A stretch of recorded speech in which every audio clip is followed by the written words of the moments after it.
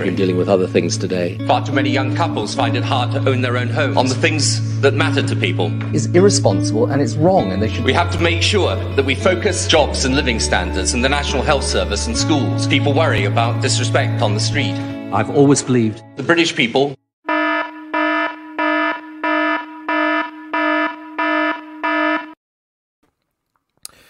Well, hello everyone, I'm back. After I had to stop the Stuart Lee thing, I was attacked by the metropolitan liberal elite. That's who attacked me. They forced me to take that stream down. And now I'm here. So we're going to be carrying on watching the 1997 election. Although I'm kind of interested that Blair appeared on Sophie Ridge today, yesterday. Wonder what he said on Sophie Ridge. Did anybody watch that interview? I know a lot of people send me Blair stuff on the regular. Let's see what Blair said on Ridge.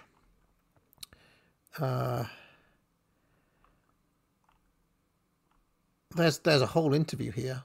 Should we do we want to have a look at Ridge, or shall we just go back to the 97 election?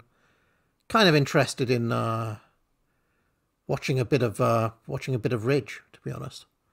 Want to watch a bit of Ridge, or should we just go straight to back to 97? Let's do some Ridge. Come on. Let's do some Ridge. Okay. Hopefully you can all see this. Let's make a start. I just wanted to start off with domestic politics, if I may. How worried are you about the state of the economy? Very. There's Tone. Looking dark as ever.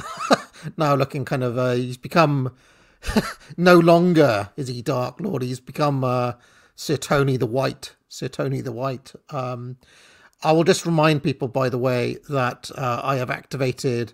I was going to do the Jordan Peterson thing tonight, but I changed my mind and did the Stuart Lee thing. Ill-fated though it was. I hope you enjoyed the hour that I was able to do. But remember, promo code... Merit, pure merit, such... will get you 25% off until such time as I do that Jordan Peterson stream, which is probably going to be tomorrow afternoon at this point. Not going to promise anything. It'll probably be tomorrow afternoon. All right, let's get going. If you look at the figures, our growth and productivity rates have been very poor over these last years. We're spending more than, well, probably, I don't know, since the 1940s, taxing more, and the outcomes are poor. If you look at the health service, criminal justice, so no, it's a very difficult situation. Now, lots of other countries have similar problems, but I think ours are worse. Do you think people... So, we're in the shit, says Tone. And here's the thing. Who can actually disagree with him? Who can possibly disagree with him? By the way, if anybody sent super chats in that last stream, I will do them in this stream later on. In the interest of... I've spotted a couple of super chats were sent in that last stream. I'll deal with them this stream. So yeah, I'll deal with those soon. Okay. Realise how bad and difficult things could be in the years ahead, with mortgages, with cuts potentially. I think people realise how bad it is, and to be fair, I think the politicians realise how bad it is. The question is what you do about it, and in our conference this coming week, what we want to do is focus both on what you might do. There's a conference. Oh man, there's a conference. I wonder if they're going to be airing it. In the short term, and by short term I mean over one parliament, and then the longer term question, which I think is all about the technology revolution. I'm really keen to talk about those points first, but just on the economy, Labour, of course, need to prove, as always, to voters that they can be trusted on the economy. And why does Sophie Ridge look like she's about 25 or something? So Sophie Ridge is probably older than me, but she looks about 25. Gordon Brown famously said he would stick to the Conservative spending plans for the first 2 years in 97. Do you think it would be sensible for Rachel Reeves to do similar? Well, I think Rachel will make her judgment on that. But I think what she has done in the last few years is really restore Labour's economic credibility, and that's incredibly important. And the truth of the matter is that it's going to be a very difficult situation for Labour coming in. And that's the challenge. The challenge is, unlike in 1997, I mean, in 1997... Notice, by the way, that he just takes it as read that Labour are going to come in and be the next government. You know, remember the article I wrote about Tony Blair and Manifest Destiny, Tony Blair and the politics of divine right of liberalism? Blair has seen the future. Blair already knows that it's going to be a Starmer government, and he's now talking as if it's basically set in stone that Labour are going to be the next government. That's kind of interesting, very interesting. I will note, by the way, that Sophie Ridge is 2 years younger than me, so she is actually, but she looks like she's about 24, not 38. It was obvious the country needed a big programme of social and liberal change. We had, I think, only 10% of the MPs were women. You know, gay people didn't have equality. There'd be no black cabinet minister. We didn't have a mayor of London. We didn't have devolved Parliament or Assembly. There was no peace process in Northern Ireland. No minimum wage. Okay, we get it. We get it. But the point is, there was lots for us to do. Be careful, Sophie. You never shut the Dark Lord down. Be careful, Sophie. That, if you like, were things that didn't cost money to do.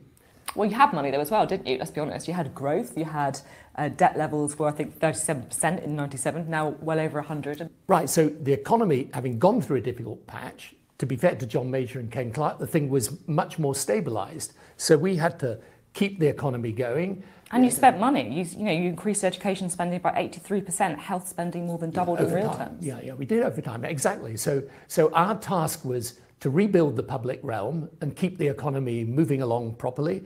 We made significant economic changes too, but the point I'm making is exactly the one you're implying, which is it was a lot easier for us. Labour's coming into this time into a much, much more difficult situation where everything is constrained, and therefore the question is, it's not just what do you do, I think it's what do you do to offer hope to people? Because otherwise people think, okay, it's grim and maybe we should put the Conservative...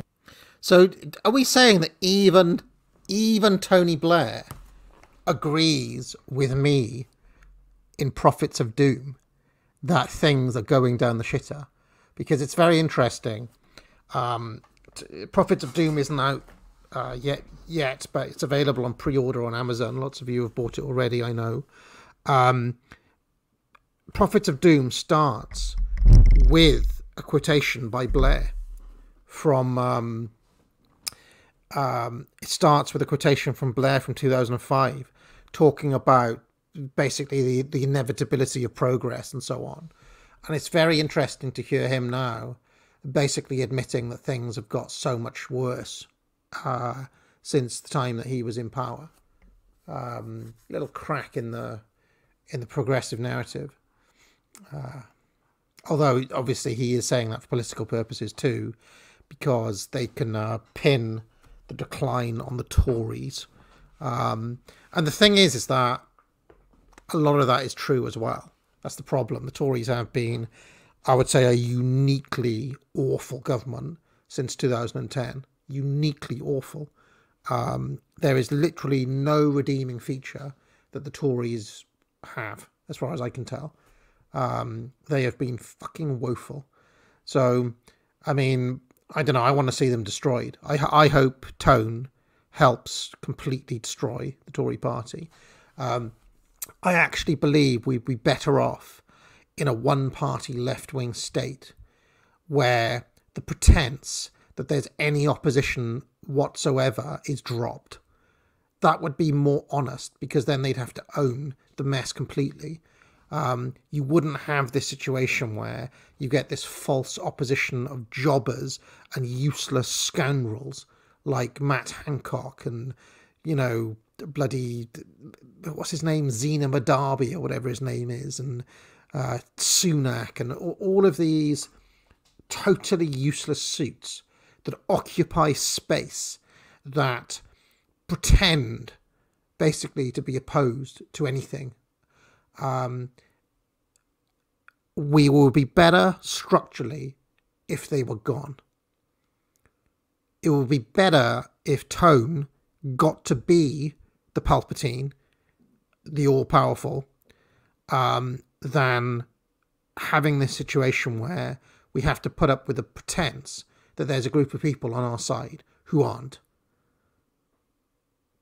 And that, if you go back and look last week on Unpopular Opinions, when I think the stream is called "Can the Tories Get Any Worse?" And you tell me if the Tory, I mean, I read the Tony Blair Institute website all the time. There is nothing on the Tony Blair Institute as egregiously and aggressively kind of hateful of the British people as that William Hague article that I read on Unpopular Opinions and the Brandon Lewis article that I read on Unpopular Opinions. The Tories, in my opinion, are by far the most rotten of all of the institutions. And as soon as they are destroyed, it will actually give us a fighting chance, because the pretense that there's anything else will be gone, and people then will truly see the regime for what it is. But it's out, but what is Labour going to do for us when it comes in? And this is where I think the big challenge is, but I think it's a challenge that Labour can meet. I mean, I guess my big question is, what does a Labour government or a progressive government look like if there's no money left? What does that look like? Yeah, so I think we've identified 4 things we think you could do over one Parliament. Leave aside all the technology stuff, which is longer term, but some of it could be done immediately. But the 4 things you could do immediately that would help: you could reform our planning system, which is a huge problem, by the way, means there is no possibility of this country meeting its climate change targets at the moment. I mean, absolutely zero possibility. Okay, so reforming the planning system would be a big economic boost. So basically, local concerns. Yeah, you're going to have to take a decision. If these national infrastructure projects matter, and remember, we're as a country, even with a Conservative government, saying we're going to more than double electricity within a decade. You know, we will go through some of the figures next week and just show people the gap between what we've promised and the reality is massive. So there's planning. You see, the realism is good. The realism is good. The cold, hard hand of reality. Tone just saying it's just not possible. This stuff is bollocks that you're promising, and he's right about that, and he knows that he's right. And I actually think that this is inevitable. By the way, that the regime has to face up to things that just aren't possible sooner or later, if it's going to survive. And that's one of the reasons that Tone is here pointing this out, because they're just not going to do the net zero. The net zero, I've said it before, is impossible. By 2030, impossible. Then you've got changes in the investment rules, which we've set out recently, as to how you get much more money flowing from our pension funds into investment in British infrastructure and British companies. You've got to deal with the labour shortage problem, and then you've got to fix the Brexit relationship. So, you know, those are 4 things that would take you some time to do, but would, I think, have an immediate impact on growth. But the big question for the future is technology. And you've got some ideas on that as well, particularly on the health service. I was quite interested to see. You have some ideas about technology, don't you, Mr. Blair, to Sir Tony? Do I have some ideas for you? And his eyes are going to light up in a second. Do I have some ideas? Yeah, if you look at healthcare today, it's going to undergo a complete revolution.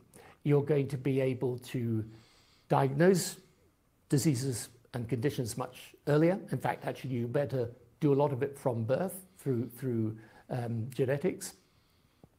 You're going to be in a situation where people can manage their own conditions. You know, we all got used to testing during COVID, testing ourselves, but actually there's going to be a lot more that you can do. AI is going to transform things like... just low key advocating eugenics there. Basically, if I heard him correctly, he was just low key kind of advocating straight up eugenics at the start of the answer, which you know, you can make. I have nothing against eugenics myself, but you may have your own moral scruples. As you know, I don't have any of those. So, you know, radiology. I mean, a whole lot of processes within healthcare can be digitized, and then AI is also going to mean that you're going to develop many more cures and treatments than we have now. So you've got the whole question about healthcare is, how do you reimagine it so that it operates on a completely different basis? So you switch from treating illness, which is why the health service was created, to prevention and well-being. We often, you know, talk about the NHS in quite a... How can we use genetic engineering to just stop people getting ill, period? It's kind of where he's going with this line of thought. Sort of starry-eyed way, if you like. Do you think that actually it is providing a good standard of care, if you look at international comparisons? No, at the moment I mean, in some respects it is. Obviously, the staff do a great job in difficult circumstances. And I think the general experience of people is that if you're in really acute difficulty, then it still does provide very good care. But a lot of the, you know, waiting lists are terrible. COVID, of course, has made it all worse. No, Can I just say, by the way, for the Corbyn, the left of the Labour Party, the NHS is a sacred cow, right? The Tories, while they've been in power, because they just care about what the left say, you know, all it takes for the left to do is to say, oh, the Tories, you want to destroy the NHS. And they were like, no, we don't. Here's another 800 billion pounds to show that we Tories are really into the NHS. Whereas Tone is, you know, in the space of a few minutes, is literally just laying it in, saying, yeah, the NHS is shit, basically. And if we don't restructure it, if we don't completely rethink how it works, we're not going to have an NHS. That's the reality of it. He is the one figure in British politics who's just willing to just come out and say this. This is the advantage of being a pragmatist. But the truth is, you're not going to have a lot more money to spend. But you do have to think, how do we do things completely differently? I mean, doing things completely differently, that's a big task for the NHS. Do you think there should be more private sector involvement? Well, there should be a complete cooperation between public and private sector in two respects. The private-public partnership. Obviously, you can use capacity that's in the private sector, as we did when we were in power. But I think there's another thing that's going to be really relevant. A lot of these innovations, particularly innovations that, you know, like the wearables, okay, that people have, and your ability to offer probably, you know, what you might call low complexity but high volume things. A lot of it can be offered through the private sector. And so it shouldn't be a dirty word then? No, of course not, because, you know, the problem always with the public sector, and this is... Look how soft this Sophie Ridge interview is, by the way. If there was a Tory sitting there saying that, Ridge would be like, you know, she wouldn't have just given him an easy out like that. She would have been like, oh, you know, are you saying that the government wants to privatise the NHS or whatever it is? They just would never have been able to get away with saying what he just said just now. But it's inevitable, basically. Because Tone has said it's inevitable. That means it's definitely going to happen. That's what I learned in government, is the tough thing is to get it to innovate. Okay, because in the private sector, if you don't innovate, you go out of business. But it doesn't happen in the public sector. So the question is... Do you think the NHS would have got out of business by now? Well, the NHS is a great institution in its principles, and we should keep those principles. But the truth, I mean, you don't have to be a genius to look at it and say it's not serving its purpose. And by the way, the numbers of people we've employed in the health service has risen, not fallen. What about you also talking about AI and the challenges of AI more widely as well? It often feels to people like AI can be a bit of a scary thing. Do you think we should be embracing it more? Well, you know, I asked someone who's an expert in this the other day, and I'm not, but I said to me, so is it good or is it bad? And he said, it's good and bad. He said, it's like any general purpose technology. It's like fire or, nuclear power. You can use it for good, you can use it for bad. But it's a fact. And here's the thing that I think is really important for politics, because, I spent a long time in politics. I was 10 years prime minister, so I have a reasonable experience in politics. But this is what happens to me when I talk to a lot of politicians, not just here, anywhere, about technology. And they say... Notice what Blair didn't say, by the way. He said, I asked an expert about this the other day, and no, I'm not one. What he didn't say was, actually, a couple of weeks back, I was at Chatham House talking with the president of Microsoft about what the agenda on AI should be, and how we can sell this to politicians. He didn't say that. Obviously, we know that because we track his every move on this channel, but he didn't make that clear to Sophie Ridge, did he? Yeah, it's really interesting. And now let's get back to talk about politics. And I'm saying to them, no, guys, you've got to understand, this is the equivalent of the 19th century Industrial Revolution. It's going to change everything. It's not something that you think about at the end of the day when you've done your... See, if Sophie Ridge was an actual journalist worth her salt, she wouldn't have just laid that up and be sitting there with her lips puckered up saying, do you want to have a shag later, Tone? She'd have been like, Blair, Sir Tony Blair, as you said at Chatham House a couple of weeks back in an elite meeting that took place with the president of Microsoft, you're planning a global governance structure around AI, aren't you, Sir Tony? But that is not how this question has come about. This is like, I talked to an expert the other day, and here are just some thoughts I may have. Oh yeah, brilliant journalism.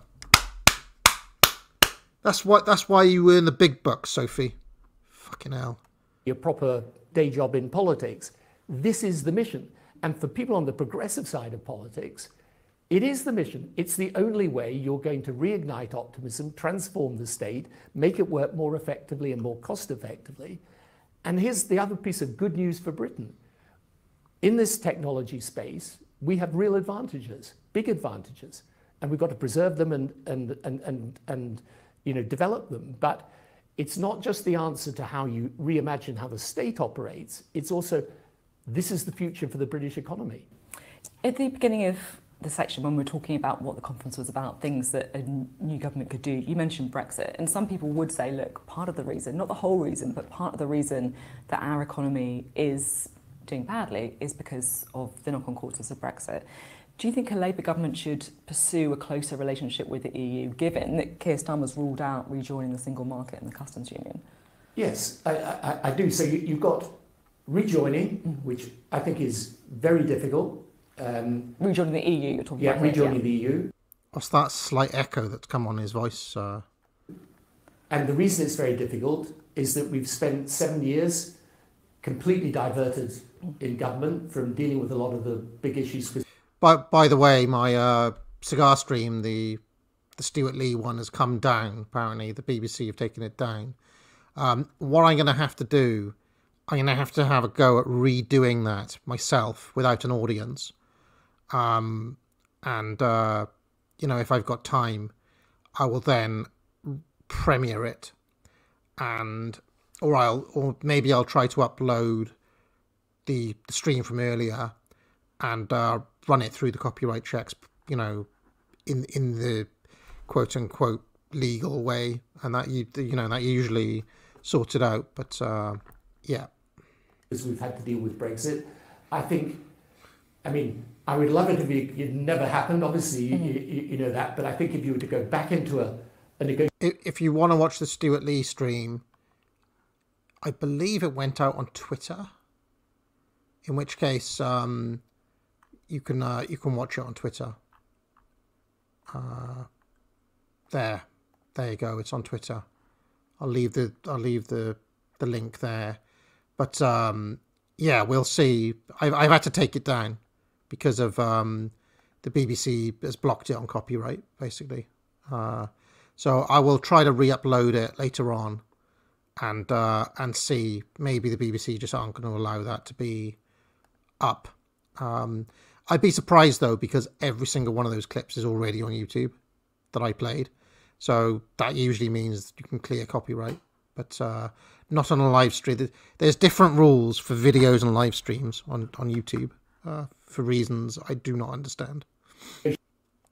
Actually go fully back into EU at this moment in time. A future generation, that's another matter. But I think it would be a huge diversion for the government. But the second thing is, I think this country is only going to be ready to rejoin when it's strong.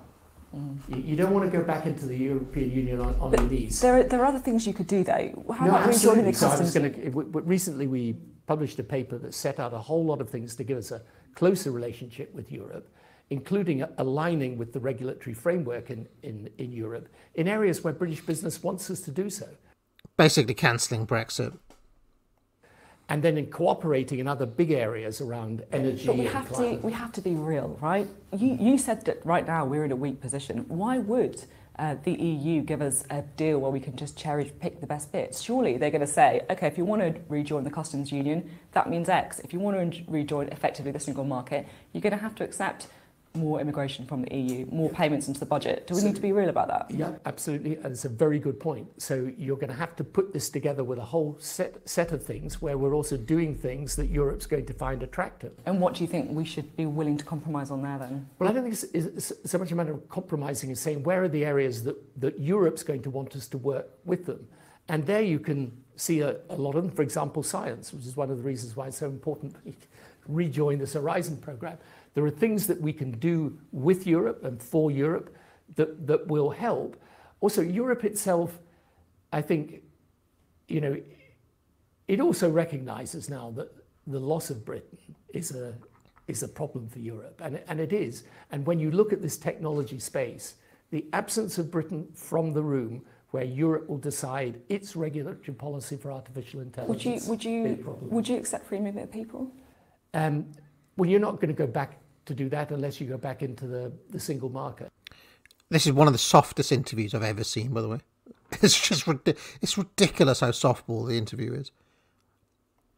But I do think for labour shortages in certain areas, we should be making it much easier for Europeans to come here and to work here.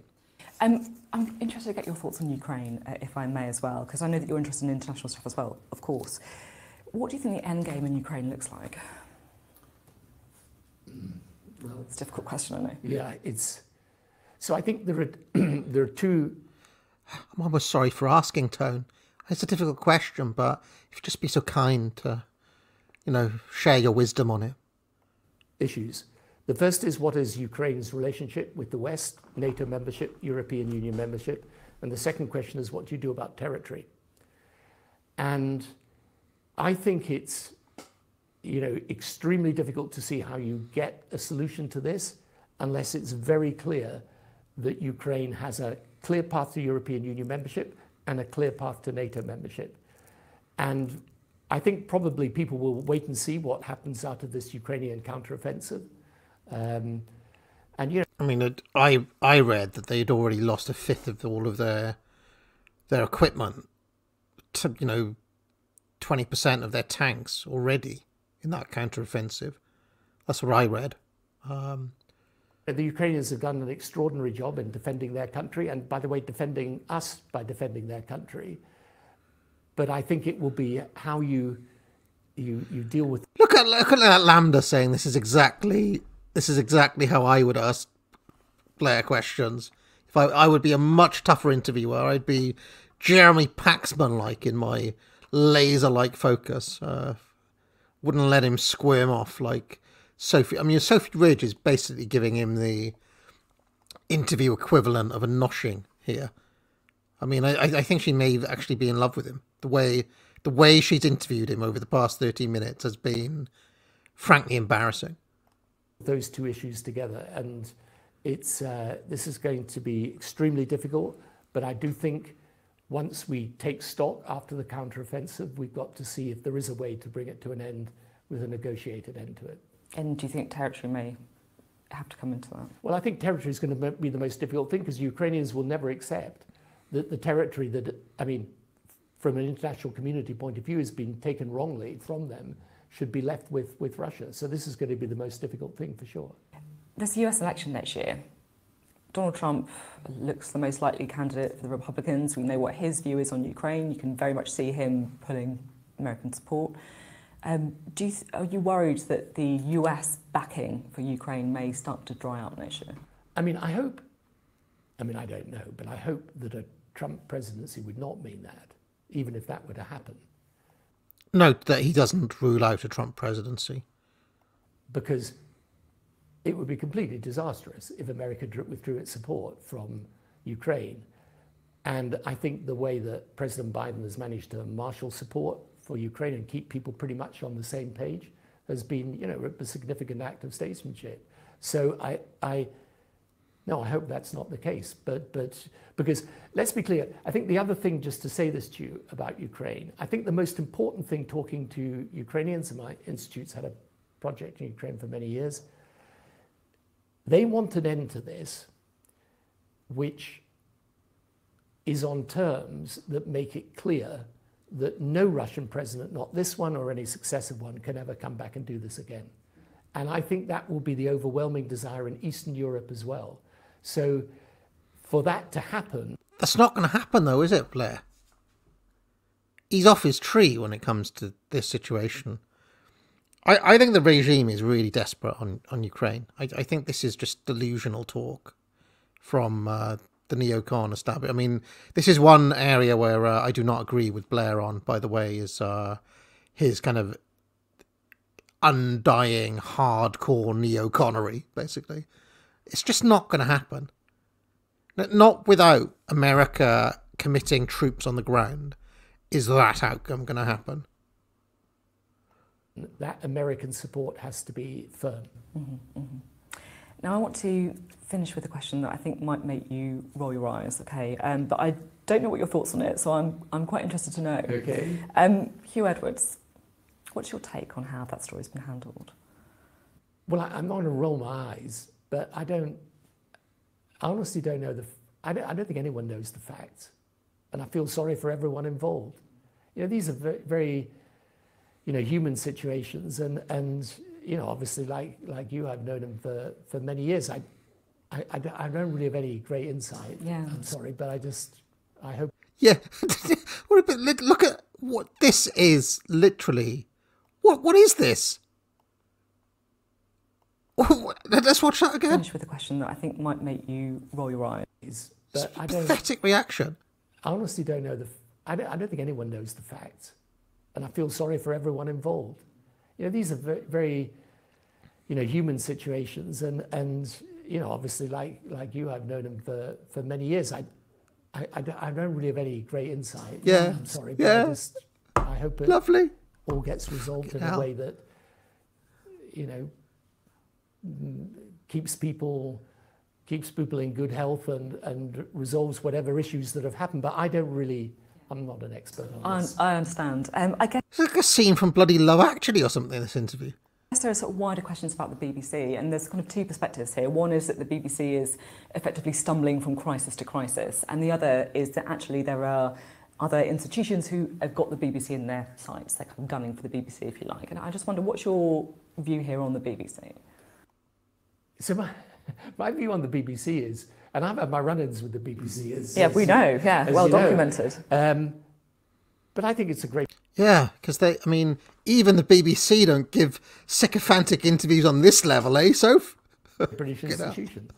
And I mean, of course, these things will happen from time to time, but I don't think it means that the whole of the BBC is now a bad institution.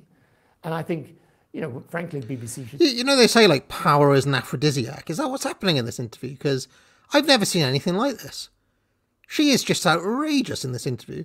Stand up for itself a bit more, to be blunt about it. And also, by the way, abroad, the BBC is still regarded as an important British institution.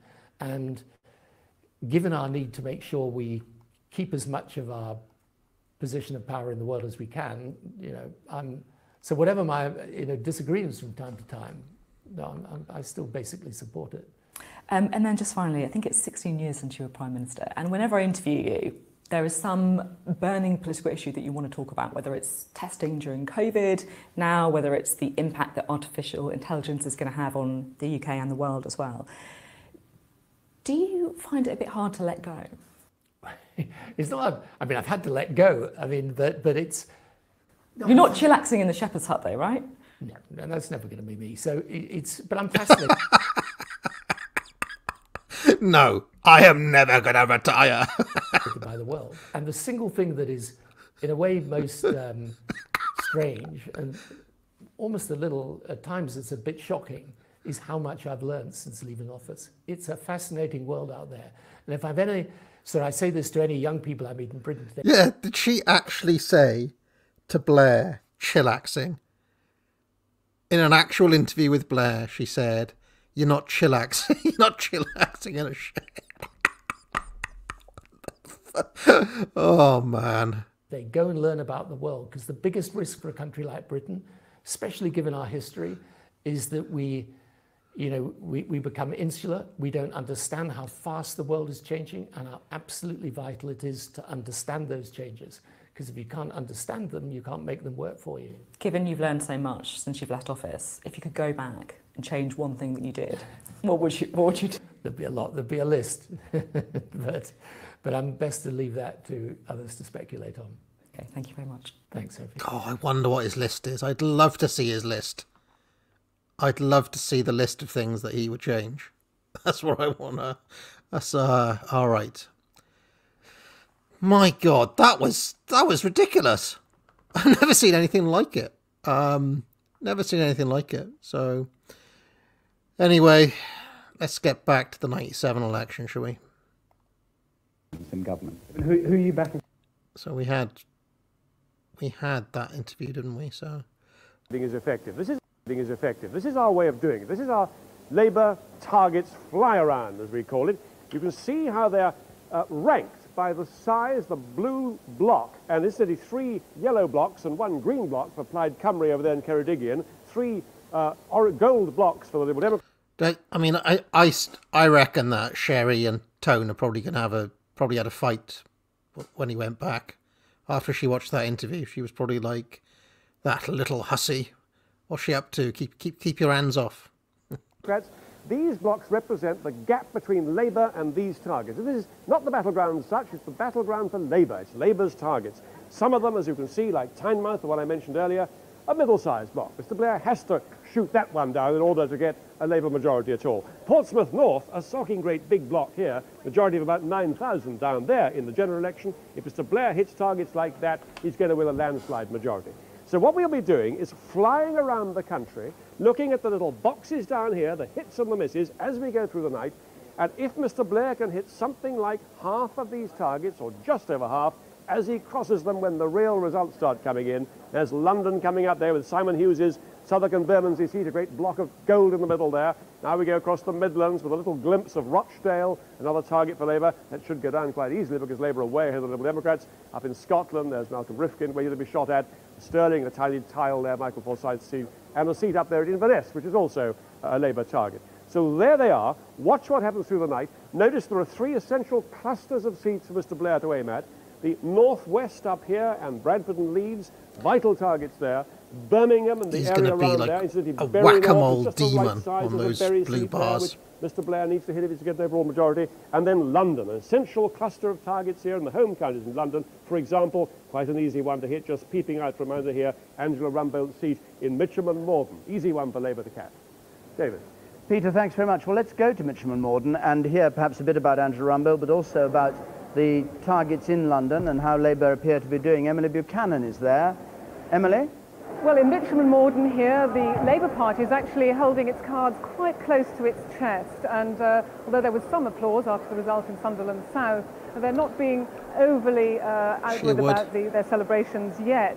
I spoke to a Conservative Party strategist and canvasser here who was completely baffled by what the exit polls are saying.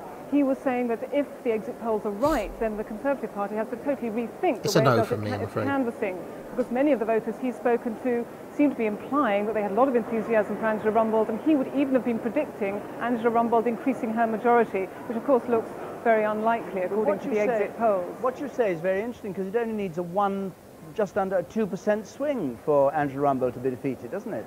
Absolutely. I mean, it looks like a key target seat which Labour ought to easily win. In fact, it's one of the many seats around the inner city which Labour has been targeting to show that it can move into the suburbs of London. But we've also heard news of some of the marginals outside of London. In St Albans, for instance, we hear that Labour... She's a bit too kind of like Cocker Spaniel, kind of... What's the greyhound? She looks like a greyhound. That's the issue, really. Labour may win 5 seats in Hertfordshire and 5 seats in Kent, traditionally very, very strong Tory seats. Emily, thanks very much. Now, Carol Walker is in Birmingham, covering the whole Midlands scene. You heard what was said down there in Mitcham and Morden. Have you got any indications of whether the kind of wipeout that we've been talking about is likely to happen in the Midlands? Well, that certainly looks like a strong possibility. Here at the National Indoor Arena in Birmingham, we're looking at the biggest multiple count. Much better. She looks like, at least she's got like, you know, Thatcher power hair and, you know, looks like she could be more of a goer, I reckon. Birmingham Edgbaston, we're hoping to have Fair hair in to the the next last one. hour. Now, that is a seat that has been a Conservative seat for 75 years. Used to be Dame Jill Knight's seat, and Gisela Stewart for the Labour Party has very high hopes of achieving a 5% swing. Now, that is 67 on Labour's target list of seats. So if that one falls to the Labour Party, that should give us a pretty clear indication of the way things are going. Shortly after that, we should be getting Birmingham Hall Green. She's a bit lesbian. She's a bit of a lesbian, this one. A Labour seat. And Councillor Stephen McCabe for Labour, high hopes of a 4% swing there. That one's number 51 on Labour's list of targets. And incidentally, also here, we have Sir Norman Fowler, who's got the second safest Tory seat in the land in Sutton Coldfield. And I must say, there is speculation that he might end up being virtually the only Conservative MP in this whole area. OK, Carol, thanks very much. And Sarah Barkley in Bury North.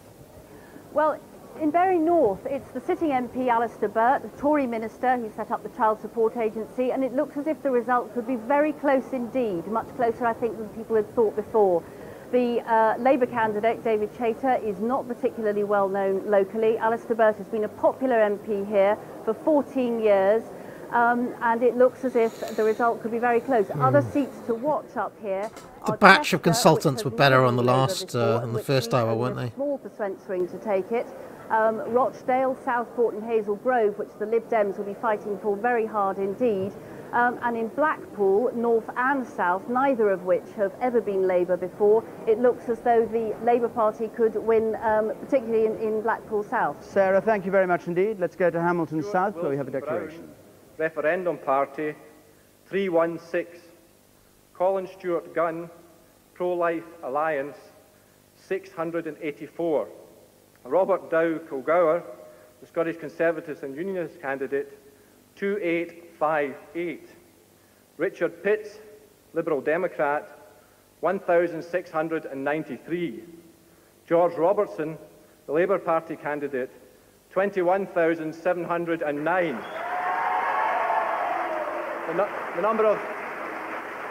The number of spoil papers, 26. I declare that George Robertson has been duly elected to serve in Parliament as a member for the Hamilton South constituency. Can't win. George Robertson, who is the shadow Scottish Secretary, probable Scottish Secretary in the Labour government, with a majority of 15,800 with the Scottish National Party there in second place, Conservatives in third. Let's just hear from Mr. Robertson. Making Hamilton South the first constituency result in Scotland, and I think perhaps the second in the whole country. That is a great achievement. Now, did this seat here that we're watching go to the SNP later? I reckon it did, actually. And of course, can I thank with you all of your staff, both here and in the polling stations all day, for a magnificent effort that added up to the result here this evening. Also to the police and to all those who have been involved in this count. This evening, we are here at a historic time when a historic decision has been taken for our whole country. It is clear from these first two results, and indeed from the exit polls, that there is going to be a Labour government in this country after 18 years, and that this country will move in a completely new and better direction. And in this campaign in Scotland, the Scottish Labour Party... What's hilarious is that the women in the chat are now saying would or would not for the male politicians. One of them's like, oh yeah, hard pass on this guy, hard pass. I don't know if Charlotte is around for the playing Who Would You Do. We did it with Scotland, and we did it for Scotland, and for all the people in Scotland as well. And as we move forward now into a completely new era for our country, the people have placed their trust in us, and we will fulfil that trust for them as well. George Robertson there, likely to be Secretary of State for Scotland. Well, we can now join Edwina Currie, who's with Martin Bashir at her count. You remember you said it would be a miracle if she won.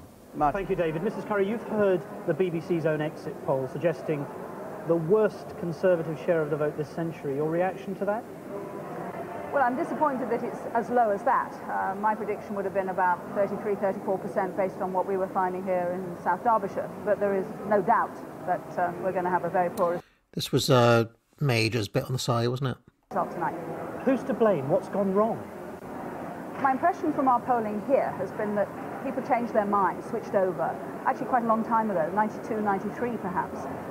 But once Mr. Blair came in and started to revolutionise his party and modernise it, then a lot of the resistance to voting Labour also disappeared. And at that point, I think they had it made. Has it been a problem with policies or simply with presentation? I think it's been a bit of a problem with everything, and a serious analysis has to be done. But one thing's for certain, I've always... There's an alarming amount of woods on Edwina Currie in the chat. What the hell's wrong with you all? Get out of it. ...said that the electorate here has never voted into office a party that is antagonistic to Europe. And that looks as if it's happening once again, that moving Eurosceptic, Martin, has done us no good whatsoever, and the electorate have rejected us. You said earlier that if the Tories lost disastrously, then you would recommend that John Major shouldn't, in your words, hang about. Is that still your view? Well, I know some of my pro-European colleagues feel that John Major ought to hang on and perhaps even stay till October or November for the sake of party unity. Your view? But I think that would be a disaster. I think it would be a tragedy for the man, who's an honourable and decent man, who's, I think, been very battered right through this campaign. My preference is that we should get the leadership contest underway as soon as this election is out of the way. And I hope they'll make the right choice. Who's your favoured candidate for that leadership contest? I think it depends who's going to come forward, who is prepared to put himself or herself into the ring. Do you have a favourite yourself? Well, my favourite used to be John Major. What I hope is that we have somebody who is wise. John Major was definitely your favourite, wasn't it, Edwina? Insensibly pro-European and can carry the nation forward. Mr. Michael Portillo has been mentioned as a potential leader. In fact, by a number of the national newspapers, they are naming him as the favourite. Your reaction to him as a potential leader? Well, I think in this area, in the Midlands, in these marginal seats, somebody like Ken Clarke would go down much better. But then, of course, he is a Midlands member, and we know him very well in Nottinghamshire. And possibly after that, Michael Heseltine, if there are no worries about his health. After that, I think we should be looking at somebody like Jill Shepherd. They're being really presumptuous about who's going to keep their seats, I think. I mean, sorry to give away spoilers, folks, but some of these people don't keep their seats, do they? If she holds her seat, which of course is being talked about. But we have to see. What I am absolutely certain about is an anti-European, very right-wing, rather extreme personality will simply make sure that we go into the next election campaign in exactly the same sort of state we've gone into this one. And that's Mr. Portillo as far as you're concerned? They're all very good and honourable people, and they're all rather shrewd people. They may well get there by being right-wing, but they may then stay by being more sensible. Thank you very much. Look at these disgusting creatures, regime creatures, even back then. Even back then. Tell you what, if they had gone with Portillo, they would have had a chance against Blair. I'm telling you that now. They'd have gone, if you go and watch that Portillo speech from 1994, if they'd gone with him, this would have been a different story. Even against the Dark Lord. Martin Bashir with Edwina Currie. Well, she was talking about Michael Heseltine, but saying that she preferred Ken Clarke. Michael Heseltine himself, imperturbable as ever, arrived a moment ago at the Tory party headquarters in Smith Square in London. And that's the first big arrival there. We've been told that a number of ministers are going to turn up there over the night. So let's hear a bit more now from Jeremy. Jeremy, to you.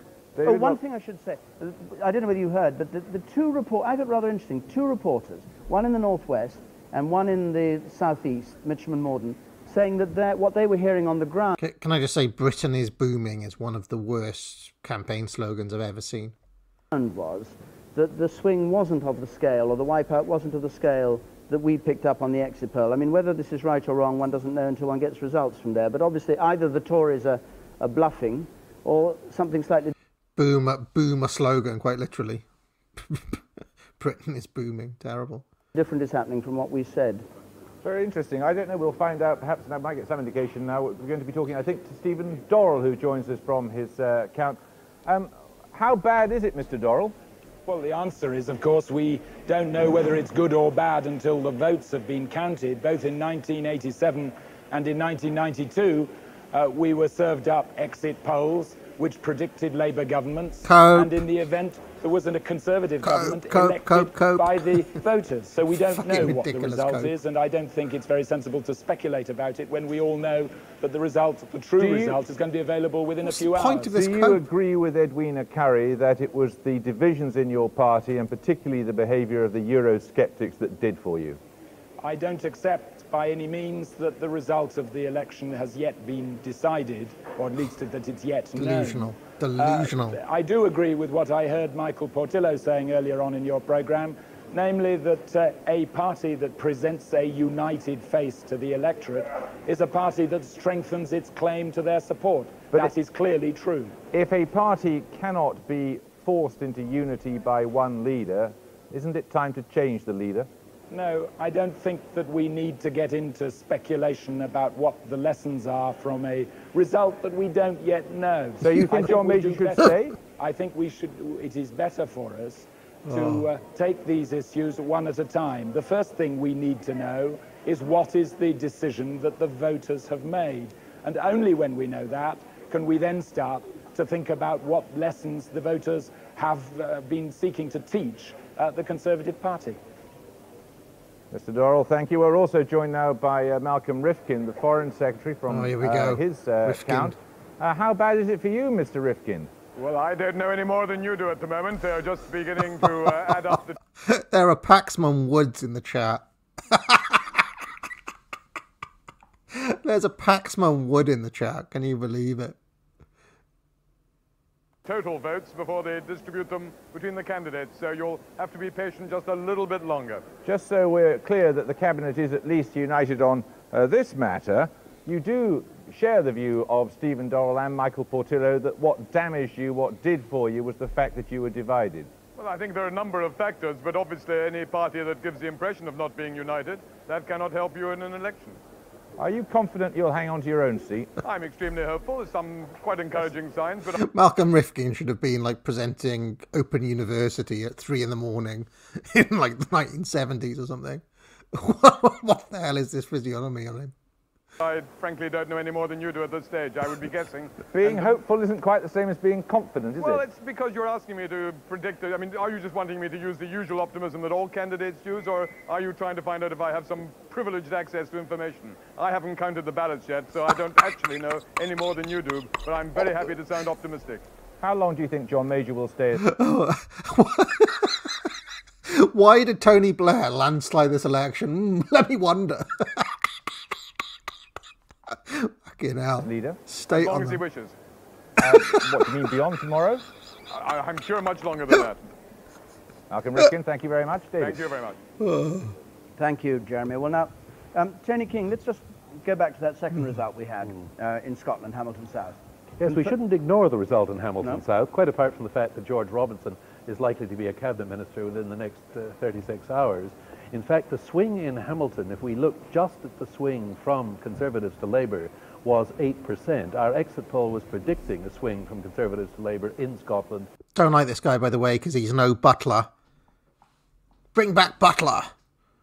Of almost exactly 8%. So it does look as though the exit poll is more or less spot on. We may produce a slightly smaller majority than was earlier anticipated, but it is still going to be an enormously good result. Notice the other thing about Hamilton South is the Scottish National Party actually losing a few percentage points.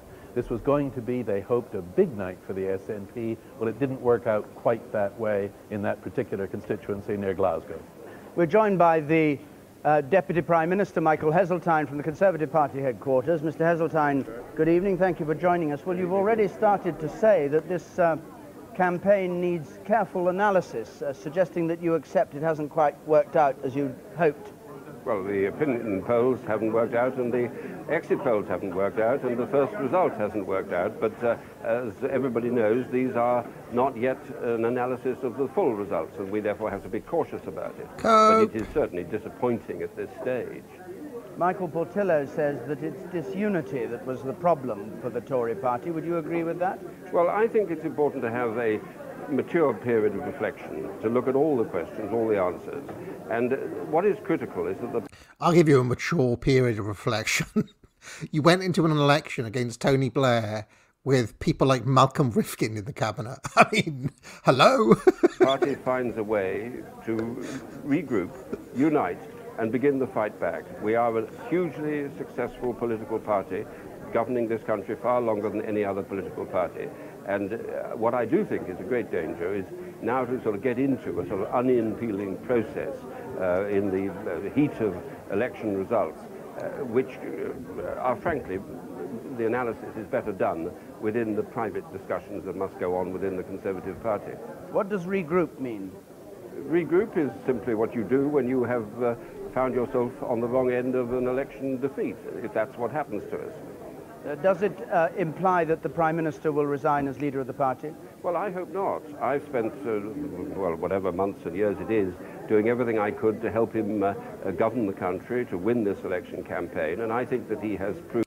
I mean, good job, Tarzan. You fucking knifed Thatcher, the only leader strong enough to win election after an election.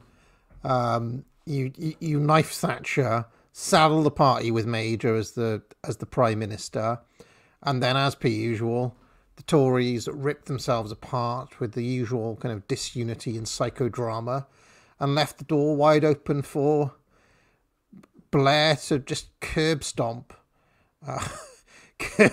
his way to one of the biggest majorities of all time. That's basically what happened. But yeah, regroup. Of the highest caliber as a Prime Minister, I have no doubt at all that his period in office will be seen as having laid the economic rocks of opportunity for this country as the next century dawns. He has proved a very extraordinary leader of our country, and I had very much wanted to see him re-elected to that job, and I hope he hasn't, so, though, is he? I mean, he hasn't. Major was not an extraordinary leader of this country. He was a fucking shit Prime Minister who literally nobody remembered until he cropped up to try to undo Brexit. However, as did you, indicated that it would have been the position. But surely if he's led you to the worst defeat for the Tories since the Duke of Wellington, you can't be saying that he should continue to lead you to the next election. Well, people have spent quite a lot of time trying to separate myself off from the Prime Minister, and they've always failed. I've been proud to serve him and greatly honoured when he made me Deputy Prime Minister. I've given him every support, and as long as he's leader of the Conservative Party, he will continue to get that support. So you're... I also don't give Major much credit for the 1992 win, because he was up against... You're right! I mean, come on. Kinnock, somebody who looks like Neil Kinnock was never going to win an election. Ever. Just because of his voice, just because of what he looks like. Saying you're standing beside him until he makes his decision. You don't have any inkling what his decision would be. No, I am going to back him all the way, because without the slightest shadow of doubt, on the record, he has achieved what very, very, very few leaders of our party and Prime Ministers have done, an economic prospect which is glittering as the next century dawns. And why should the electorate have sleepwalked, in your words, to disaster?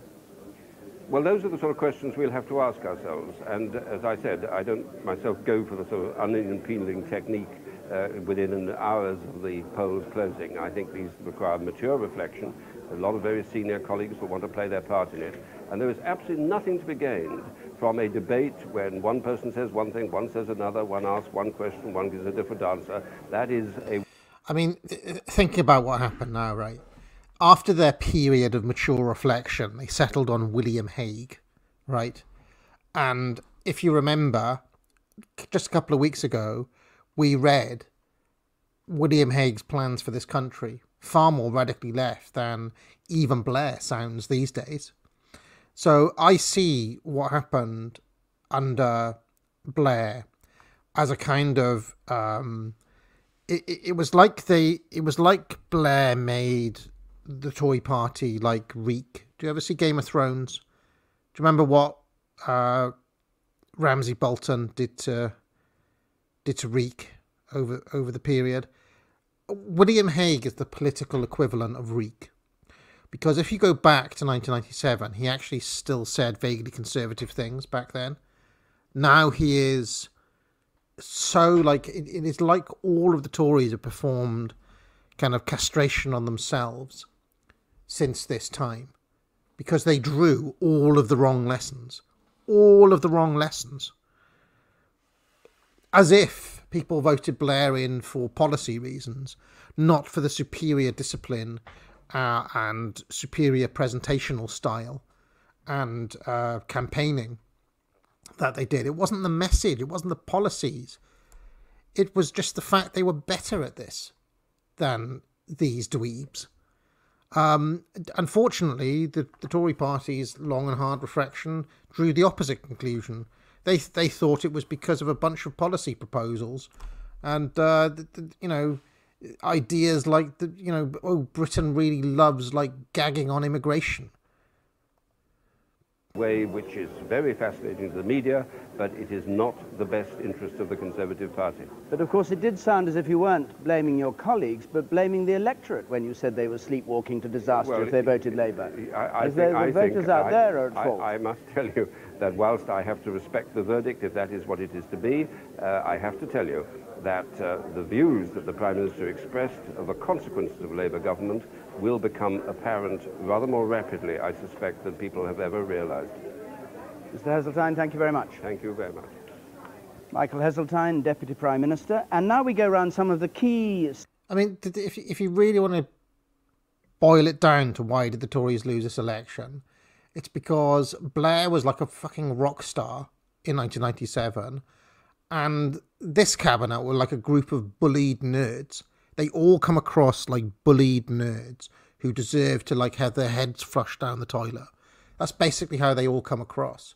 Whereas not just Blair, but his whole crew have a kind of vibe that they can handle themselves a little bit. Just pure optics is what won this election, not policy stuff.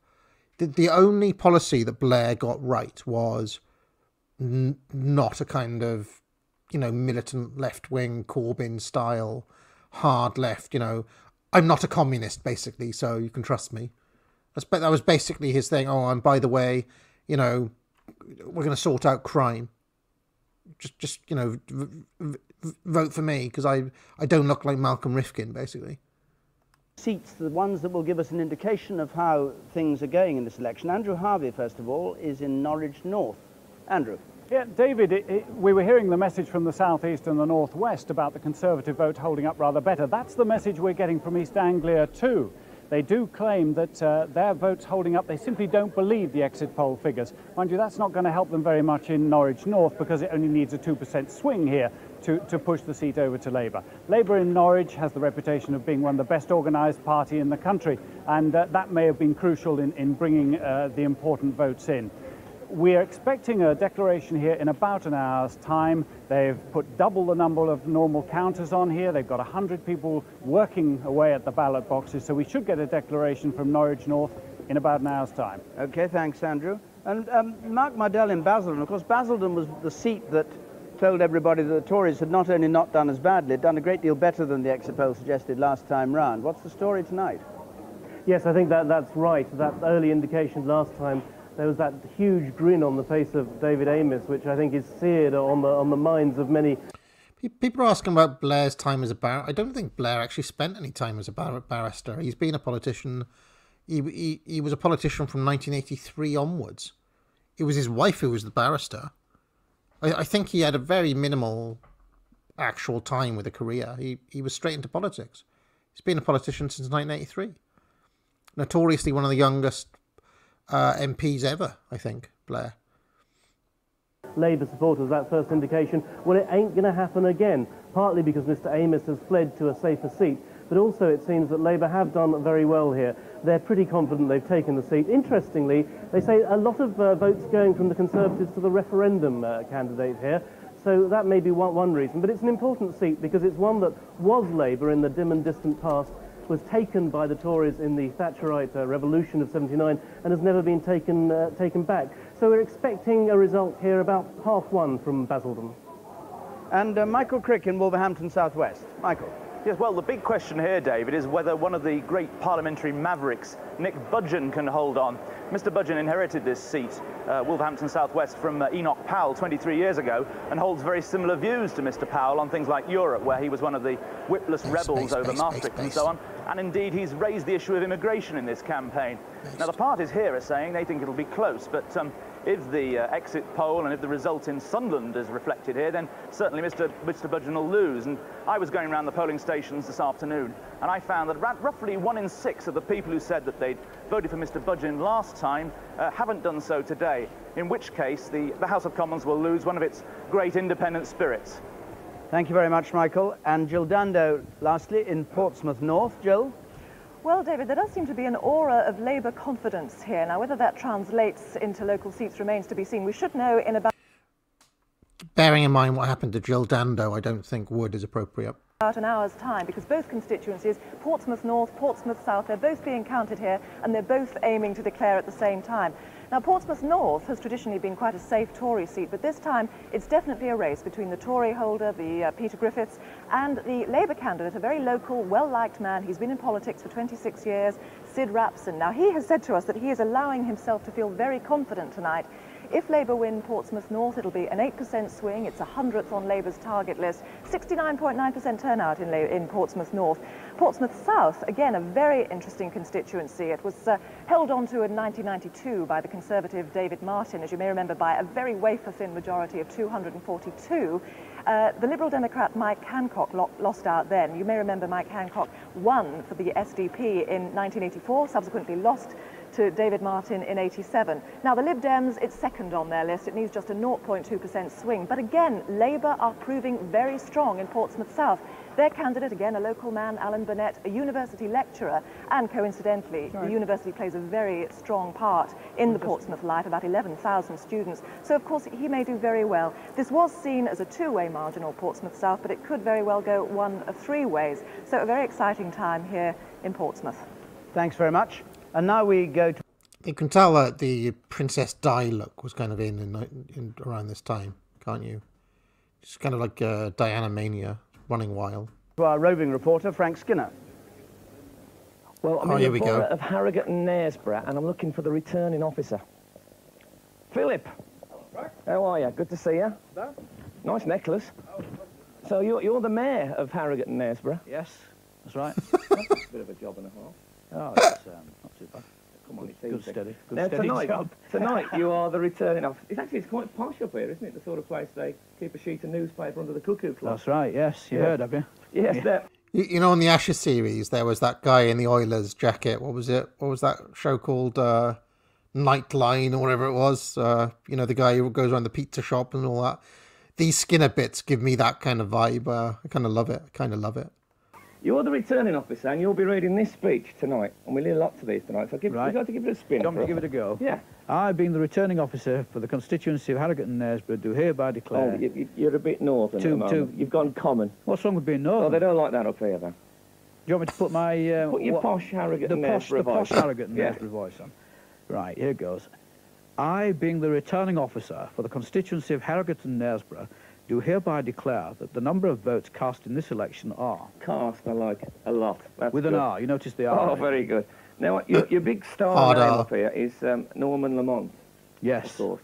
Yeah. Now, I wondered, because you hear this speech all night, you know, and the returning officer, blah, blah, blah, if there's anything you could do with your speech that would maybe give it a bit more sparkle. Well, I could put give it his... What, you mean, do something to his name? Well, Norman Lamont, for example. Give it a French sound or native Scottish sound or something like that. Yeah, Right, you mean like French? Let's do Le Mans. That would be great. Le Mans, without the T. Okay, it's a motor race, but also it could be an MP, yeah. But what about motor? What about Scottish descent? Yeah. He's got a Scottish, his descendant's Scottish. Right, Lamont. That sounds... Mr. Lamont. That sounds good to me. If you can stick... What the fuck is this? What is this whole segment about? I don't even understand. Also, by the way, I'm absolutely loving the dingy walls. The dingy, brown, faded walls. I love it. One of them in for us tonight, and we'll be watching closely. That would be fantastic. Right. Now, you became a councillor the same day that Margaret Thatcher became Prime Minister. I did, right? yeah. And what I like, you knew where you were with Mrs Thatcher. Oh, you certainly knew where you were. It was just being there without a paddle that I didn't like. Ken Skinner there. And then the Chancellor of the Exchequer, Kenneth Clarke, arrived a moment ago at his count at Rushcliffe. He's been reviled by Nicholas Winterton, who actually said he'll be remembered, even reviled in history for his action, putting the blame for the poor Conservative general election campaign on Mr. Clarke, who's got a safe seat in Rushcliffe. And Sir George Gardner at Reigate, where he's standing for the referendum party, having insulted the Prime Minister and been kicked out by his own local party. And he's standing there. Not likely that he'll take that seat, but he's lost a lot of loyal Tories. And Sebastian Coe, down in the West Country. Three-way fight in Falmouth and Camborne. Doesn't Coe win? Liberal Democrats chasing him, Seem to and remember Labour Coe won, hot on the won in heels of the Liberal Democrats. It's inside. It looks as though it's outside in daylight, but I think they're actually in a hall there. And Lance Price joins us now from Enfield, Michael Portillo's seat. Michael Portillo was here in the studio a moment ago, but he's gone on his way back to his count there. Lance, he's not in any trouble there, is he? Well, it would be astonishing if he was. It would take a swing of approaching 15% for him to lose this seat here. But the indications are, no one is predicting that Michael Portillo is going to lose this seat, but the indications from the Labour side are that they have been doing particularly well in wards where they thought they didn't stand any chance at all, where until last week or the week before they weren't even really canvassing those wards, and they now think that they may have won them. So if that were to be the case, accompanied by a lower turnout perhaps, among Conservative voters, then it could be a very tight result for Michael Portillo here. Lance, thanks very much. Jeremy. David, thank you very much. We're joined now from his constituency in Hartlepool, from his count there, by Peter Mandelson, who will doubtless be accorded the amazing. It's Mandy. accolade of being the architect of this Labour victory, if that's what it turns out to be. Our congratulations in order, Mr. Mandelson? Not yet, Jeremy, because we don't know the result, but you are nonetheless very warmly welcome to Hartlepool. Well, that's very illuminating. Now, what do you think was the thing that swung it for you? What swung it was New Labour. I mean, people have been coming towards us steadily over the last 10 years, but it was the transformation of the Labour Party, the rebirth of the Labour Party in the last 2 or 3. Somebody in the chat asking who this is. This is the mastermind behind New Labour. With this was Blair's #1 spin doctor, along with Alistair Campbell. Years, right. Finally clinched it for people. Well, we have Neil Kinnock with us here in the studio. He was the man who gave you the job originally. He did, in 1985. Why could you do it for Tony Blair and not for him? He had to go off and fight a seat in 1992. The boy's got to look after himself. Anyway, he's done brilliantly. And I don't think anybody can take that away from him, and I'm delighted for him. I just wish he'd grow his moustache back. Okay. David. No way. Thanks very much, Jeremy. Tony Blair's house, we thought we were going to see Mr. Blair coming out of his house, but the curtain's been very firmly drawn. So I think we'll wait for the curtain to flicker again, Jeremy. Okay. I mean, the difference between then and now, given that it was Peter Mandelson, that the campaign organiser in each case, was, I suppose, that in 1992 you had a change of image, but you hadn't junked a lot of the policies. Now you've had a change of image and junked the policies. Well, the policies were changed, and... Basically, Neil, is it because you're bald and ginger and really Welsh, and Blair isn't? As Peter said, well, yes, they were jettisoned. Some of the policies were jettisoned, others were extensively modified.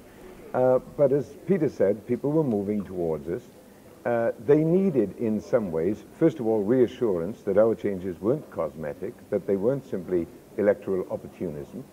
And at the 1992 defeat, I said to the Parliamentary Labour Party, only time really would demonstrate that the changes were deep-rooted and completely sincere. And secondly, to some extent, and I say this with no joy at all, people had to learn that the forecasts that we made about what would happen under a further Conservative government were actually accurate, and I think they've had that demonstrated. It's a pity that people had to suffer features like negative equity in the meantime. But if you ditched Clause 4, you might have won that election. It's conceivable that it would have sharpened the mind of the party. I don't think that by itself would have made sufficient. You were too left-wing, Neil. Admit it. You needed the Dark Lord to come in and be like, all that left-wing bollocks, not even keeping a little bit of it. Get rid of it all. Basically, just run as a sensible centrist. You know, lose all the socialist bollocks, and then you'll win. And that's basically what happened.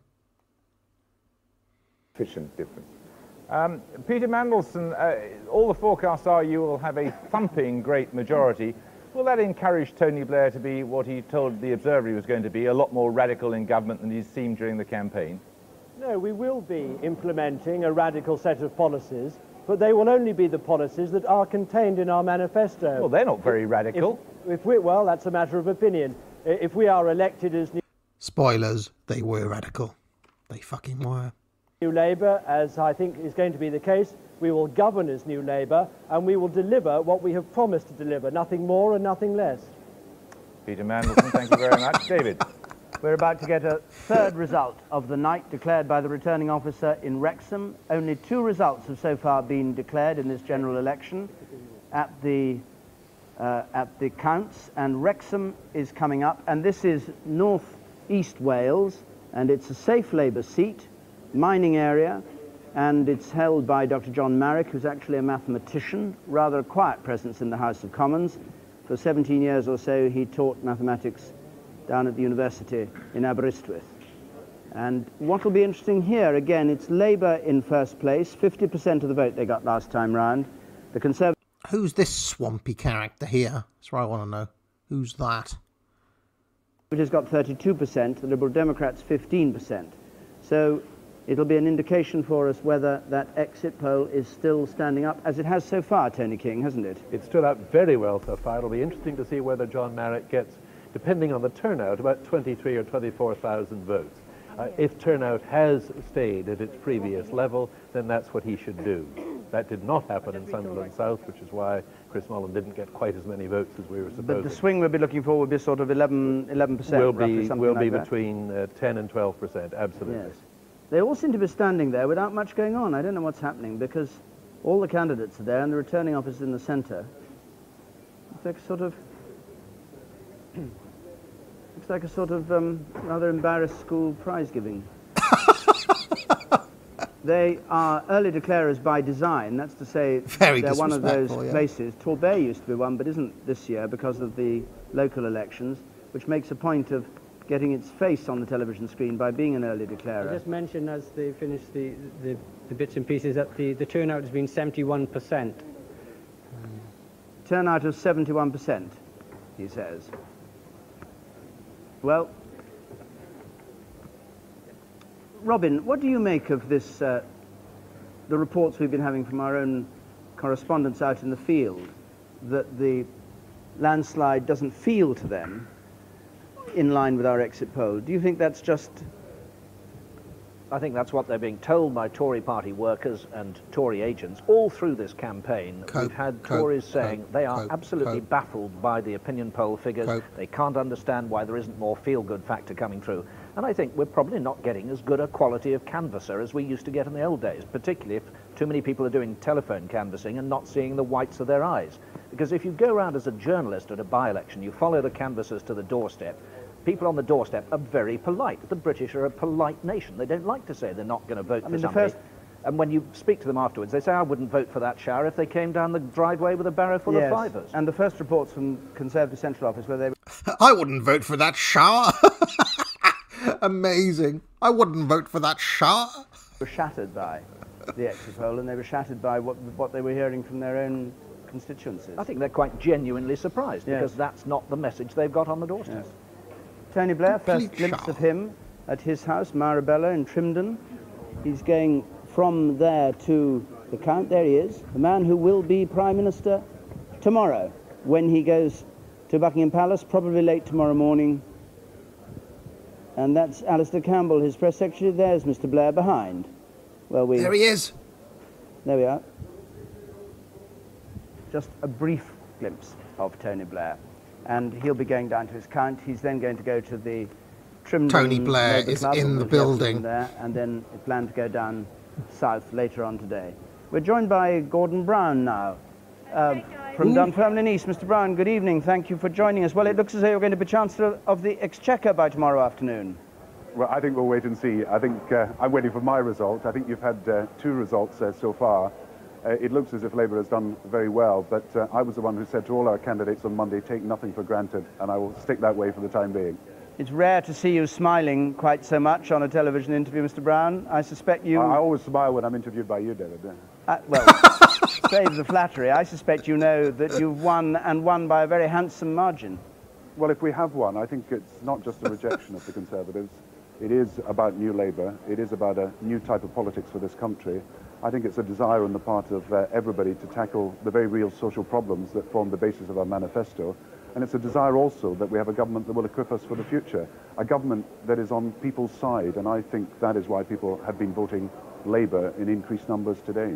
How different is it from having, say, a majority of 30 or 40, if you really do have a landslide on the scale of 1945, in terms of what you can do in government and what you plan to do? I mean, we remember Tony Blair saying he'd be more radical than people thought. Well, by radical, what Tony Blair meant is that we'll tackle the problems of education. We'll tackle the problems of the health service. We'll tackle the problems of unemployment. Look at the Gordon Brown mouth. He can't help it. He's got some sort of condition where he just has to do that with his mouth. This was a manifesto about change in Britain and about making possible a country that is properly equipped for the future. So we are ready to get to work if that is the verdict of the country. It is not simply a rejection of the Conservative Party. It's an endorsement for a new type of politics, and we fully intend to bring that about. But there's not an element in that we're going to be more radical than people thought, of we are the masters now, the famous phrase that was uttered the last time Labour had a landslide like this. Not at all, not at all. We will honour our manifesto, we'll fulfil it. I think. Look at me, I'm the master now. I think the feature of this election is that people thought the Conservatives, and rightly so, had betrayed the trust that they had got from the British people in 1992. It was a record of broken promises. We are determined that there is a bond of trust between a new government and the British people, and it certainly would be my intention, whatever job I hold, it would be my... Wonder why Brown lost in 2010 and Blair won 3 times. It's a mystery, isn't it? It's a mystery. It's almost like people don't vote on policies or anything like that. They just vote on who's more likeable. My intention to build that trust between the government and the people. This is not just a result about the past. This is a result that is an endorsement for a new type of politics. It is now our duty to bring about. I thought you had been assured that you were going to be Chancellor of the Exchequer. I don't think you take anything for granted. As I said to all my candidates on Monday, I'll wait and see. Okay, Mr. Brown, thank you very much indeed. Thank you very much. Wrexham about to declare. Party candidate, 8,688. Cronk, John Edward, the referendum party candidate, 1,195. Lowe, Nicholas John, Natural Labour Party, 86. Marrick, John, the Labour Party candidate, 20,450. Cronk. Plant, James Kevin, Plaid Cymru, 1,170. Thomas, Andrew Martin, Liberal Democrat, 4,833. And that John Marrick has been duly elected to serve as member for the Wrexham constituency. The number of ballot papers rejected... So John Marrick holds the seat, his majority 11,700. Conservatives in second place, but, and a big but, this is the swing in this third result. 7% from Conservative to Labour, so a lower swing, well above the amount that's needed for a substantial Labour victory, but below the kind of 11% swing that we got from the first 2 seats. Tony, what do you make of that? That's absolutely right. It does look as though there's going to be a considerable drop in the turnout in these very safe Labour seats. And it's very hard to say what the effect on the swing of that is going to be. But notice, as you said a moment ago, a swing of 70% would have Mr. Of 7%. 7%. 70% would have. It's the kind of language we've been talking till now. Would have Mr. Blair very comfortably in Downing Street indeed. Tony, Peter. Well, David, yes, you have to see how cautious you must be about these early results, because here we have now, there's the pendulum at 0, and the swing, of course, is to Labour. Now, here is the swing in Wrexham. On beyond 4.5% that they believe is an overall majority, but stopping at some 7.5% to Labour. Now, we think from our exit poll that these safe Labour seats like Wrexham, and I'm going to go on now to Sunderland South, and Sunderland South, are likely to produce smaller swings than the seats held by the Conservative, particularly the Conservative marginal seats. But of course we can't be sure till we get real results from those seats. But that Wrexham swing clearly is rather under what our exit poll was suggesting might happen in safe Labour seats. So we have to be cautious, but we're still looking at a very solid Labour majority indeed. We're waiting for a Conservative held seat before we can be certain, David. Thank you very much. I think that the Tories may well have conceded Southport to the Liberal Democrats, but we shall hear about that in a moment. Jeremy. David. Well, now, Cecil Parkinson, you're now chairman of a fertiliser firm. How deep is the mess you're in at present? Well, I think we're clear. I'm chairman of a number of other companies too, by the way. It's artificial fertiliser. That just seems the most appropriate one. Artificial fertiliser, just the record. Oh, right. Chemical fertiliser. Very dangerous stuff to immerse oneself in. Well, I think that clearly we're not going to have a good evening. It's very early days. I would have thought it's fairly clear we will have a Labour victory. But I think I don't buy any of this analysis about disunity and so on.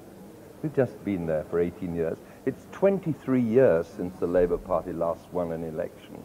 And I think the mood that I found going around the country, people were saying, look, it's just time for a change.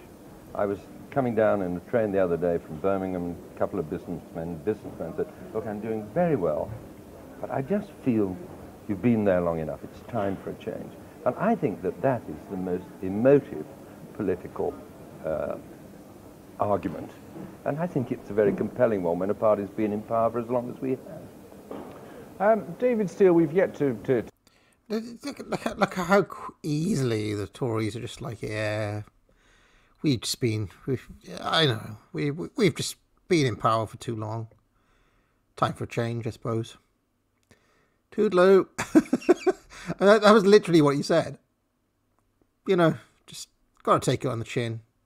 It's all right. I'm only the chairman of about 15 different companies. Well, I'll be all right. To have a Liberal Democrat, a meaningful Liberal Democrat result from anywhere, but from where you stand, what is actually happening? Do you share Cecil Parkinson's view? It's just general ennui? I share that very much. I think the Conservative Party was on a hiding to nothing at the start of this campaign. Supposing there'd never been any divisions, supposing the economy was wonderful and all the things the Prime Minister said was true, I still think that they would have lost, because I think that there has been a mood for change, coupled with the modernisation of the Labour Party and a strong Lib Dem campaign. I just want to mention something here, by the way, right? Given what you heard from Cecil Parkinson just now, basically that was a man who was just like, yeah, I'm fucking done. Let me just play golf and chill out, you know. We've only screwed the country up, you know, it's time for some other lot to screw up the country even more. Do you think that was it for Parkinson? No. William Hague brought him back. in the summer of 97, William Hague thought it would be a great idea to bring Cecil Parkinson back as a lord in the shadow cabinet. Made him the chairman of the Conservative Party. Oh, it's so clueless they are. They really are. Oh, man. I think they had no chance of winning. In fact, they messed it up as well, but that's why they're losing so badly. It does sort of tie in with what you were saying, Neil Kinnock, doesn't it? That it needed that extra term, in your view, in order for Labour to go that extra distance. In some respects, yes. But what makes the difference between the scenario that David describes rightly and what's happening now is the way in which the electorate punishes divided parties. And we've got every reason to know in the Labour Party that punishment can be savage. I think that one of the major factors, not the only one, that's actually producing this outcome tonight is the way in which the Conservative Party, especially in the last 3 or 4 years, has given the impression that it takes itself more seriously than it takes the country. We, for a short period, gave that impression. We've been paying the price ever since. And I believe that the Conservative Party is in that experience now. Naturally, I hope that it will continue for some time. Cecil Parkinson, when do you think that the party started to fall apart? I don't think the well, you were talking about divisions. I don't think the party has fallen apart. I say that that has not been particularly relevant. The fact that the Conservative Party is the only party of the two major parties, the only one of the two, that has had a real debate on what is a critical issue. Yeah, but it's done it in public. I don't think... Well, okay, I'm going to interrupt you there because Tony Blair is walking, Tony Blair, ladies and gentlemen. Tony Blair is walking. In Trimden, a crowd outside. The man who will be the next Prime Minister. There he is, high-fiving, and it's like Bret Hart coming out or something. Well, being congratulated by people in his Sedgefield constituency. Just a brief appearance, I think, before he sets off to the Labour Club or goes down to the Count. Let's just wait and see, shall we? Still being cautious, let's just wait and see. Throughout this campaign, of course, he's been constantly saying we mustn't count our chickens before they're hatched. He'll be only the 5th Labour Prime Minister this century if he gets this job, or when he gets this job, because we're certain he will. Age 44, one of the youngest. Well, Robin, we've only had... Can I just say that Cecil Parkinson, even though, you know, he was very like kind of laid back and he'd given up and all that, he gave off the vibe of somebody like Sir Roger Moore or someone like that. He's a kind of a type that you don't really see in public life anymore. That generation of kind of, you know, he has got a gentility and a smoothness about him. Roger Moore had it as well, and just men of that particular generation, you just don't see that anymore. I don't know, what generation was that? Would that be, when was he born? See, he was born in 1931, so he'd be what, like silent generation, I guess? Is that right? Or even older than that? But I don't know, I kind of like that. I kind of like Parkinson's general vibe. He just shouldn't have been in frontline politics in 1997, that's all. 3 results in, we're talking all the time about this landslide for Labour. 7% in Wrexham. Pretty good landslide. It still looks very, very hopeful for Labour. There's nothing we've had on any of the figures from any of the seats declared so far to make us doubt the indications of the exit poll. Labour have undoubtedly had a very successful campaign. It was an amazingly disciplined and professional campaign, and they managed to stick to their chosen subjects all the way through. Tony Blair stuck to the idea of deliverable promises, measurable things on class size. Paxo was definitely a Daria. Paxo was. That was his whole personality. So kind of always sceptical and quizzical, and, you know. Is hospital waiting lists, kind of things that resonated with the electorate in practical terms, compared to the Tories talking in a much more general sense about concepts like choice and opportunity, which really didn't go down the same way. What's the effect going to be politically if they do have a very large majority? Is that going to mean they get trouble from the Labour left wing over Europe, for instance, over other issues? Pressure to spend more money if the economy goes on recovering? Pressure to do things that Tony Blair was very cautious about? Well, it was a former Tory Chief Whip, Francis Pym, who incurred Lady Thatcher's ire for suggesting that too big a majority wasn't a good thing. But it's significant that it was a former Chief Whip who said that, because you do tend to get much more cutting loose on the backbenches when backbenchers feel that they can afford to indulge a protest, and a smaller majority acts rather more as a discipline. Okay, you may have seen that headline go across. We'll have all the results, incidentally, on the screen during the night. Sunderland North went across as a Labour hold, and this is the result. This is the 4th result to come in. Let's just see it. And it's held by William Etherington. It's a very safe Labour seat, but the key thing again is the swing, and it's in line. It confirms 10% swing from Conservative to Labour. He's been there since 1992. So we have had 4 results in so far. We're saying on the basis of that Tony Blair will be Prime Minister. and that he is going to have a landslide. And what we're predicting is that it'll be the biggest ever Commons majority for Labour, and the lowest Conservative share of the vote since over 150 years ago. Peter Mandelson, who managed this campaign for Labour, told us a moment ago what swung it was simply New Labour. It was the transformation of the Labour Party, the rebirth of the Labour Party. And Malcolm Rifkin, speaking from Edinburgh Pentlands, his constituency, said any party that gives the impression of not being united doesn't help itself during an election campaign. Edwina Curry in Derbyshire South, it's clear that going Eurosceptic didn't help the Conservatives one jot, and it didn't bring in votes, it drove voters away. And these are the... That was bollocks though, wasn't it, Edwina? ...highlights of the night so far.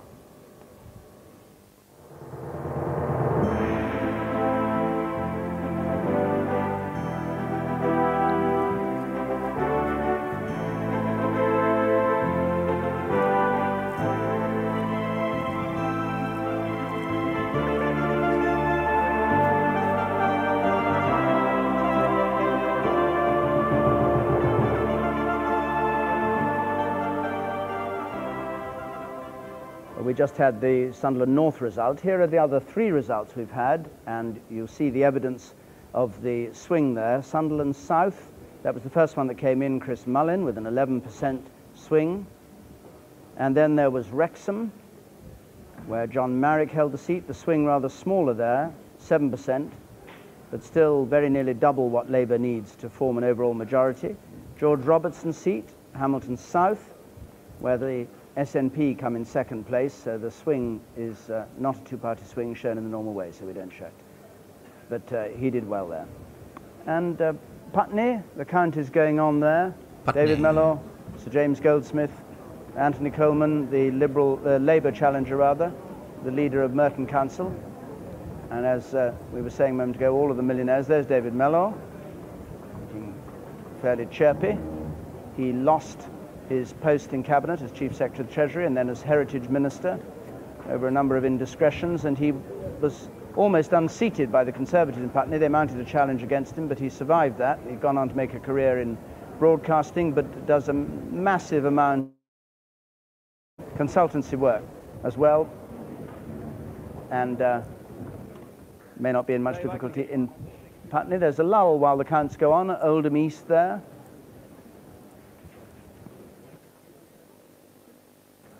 John Hudson for the Conservatives there. That would need a very small swing for Oldham East to be taken. Basildon, where we were a moment ago. Labour's 29th target. Mitcham and Morden, where Dame Angela Rumbold is defending a majority of just under 2,000, needs only a very tiny swing there. And Nick Budgeon's seat. There's Mr. Budgeon himself in Wolverhampton, looking concerned. He does lose, by the way. Everybody waiting. We've only had 4 results in. It's going very slowly tonight, as I said it would, because of the county councils in England being sorted out. The ballot papers being sorted out takes just simply twice as long to open up the ballot boxes and separate the ballot papers out before you can actually start the process of counting. And incidentally, Sunderland South rather, broke the record by 10 minutes, 47 minutes. They counted Chris Mullin's seat in. Tony. Can I just say one thing that I think people are losing track of? There's been a lot of talk of the campaign and whether the Labour Party did well during the campaign thanks to Peter Mandelson. The Tories did very badly because of their disunity. But it seems to me perfectly obvious that the campaign, the last few weeks, has had very little to do with the actual outcome. This election was decided months, if not years ago. It was decided when the Conservatives made a shambles of managing the economy just after the last election. It was decided when Tony Blair became leader of the Labour Party and did such an extraordinary job of changing the party's constitution and its policies. If this election had been held a year ago or 2 years ago, the outcome would have been almost exactly the same. I think this focus on the campaign, this focus on a very short time period is a mistake. Let's go and find out a bit about how the Liberal Democrats are doing. We saw that they were polling 17, 18%, something like that, back where they were last time round, but that they could have a better result this time. Alenka Frenkel is in Torbay. Let's go there first. I disagree. I disagree with that guy, by the way, because if it was just about policies and people like having enough of the Tories, they could have stuck like anybody there. But clearly, Kinnock and Brown, Kinnock in '92 and Brown in 2010, show that it actually really does matter how you run the campaign. The iron discipline of and also the subsequent Blair win. Don't forget, Blair won in 2005 after the Iraq War. Don't forget that. Everybody says, oh, Blair evil, you know, the Iraq War done him in. He still won after the Iraq War. After it came out about the dossier and David Kelly and all of that, he still won. And he won because he was very good in the campaign. So I disagree with the idea that the campaign doesn't matter. Of course the campaign matters. Of all, Lenka, the Liberal Democrats got any chance of taking that seat? Well, in the last few minutes, it is beginning to look as though that is a possibility. The Liberal Democrats are desperately hoping that this will be the breakthrough they've been looking for here, particularly in the southwest. What they're really hoping for is that if there is an anti-Tory, pro-Labour swing, that they could perhaps benefit from it and wipe out the 5,500 majority that Rupert Allison, the Conservative sitting MP, also known as Nigel West, author of spy thriller writer, that they can wipe that majority out. I've just seen behind me in the trays there that the Liberal Democrat, who is an experienced parliamentarian in the sense that he's been working in the Parliamentary Whip's office and he's a Paddy Ashdown man, that his votes have been stacking up and they do now appear to be more plentiful than Rupert Allison's.